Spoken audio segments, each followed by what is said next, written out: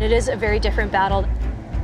So the difference between the wars that we fought up until this point is that we live in a connected world. The Marine Littoral Regiment is the Marine Corps' answer to Force Design 2030's problem of how we deter and plug into integrated deterrence in Indo-PACOM and other combatant commands around the world. The adversaries that we are in competition with now are very sensor heavy, they're very human heavy, they have a lot of capabilities that they bring to bear that are comparable. So I think what that means is that we need a more dynamic, critical thinking Marine across the board.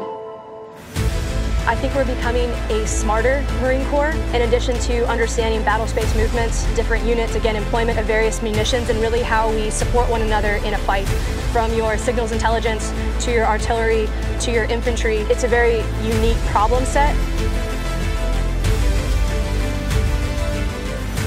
The Marine Corps has always been at the forefront of finding solutions to the problems that aren't yet in front of us, and that's exactly what we are doing.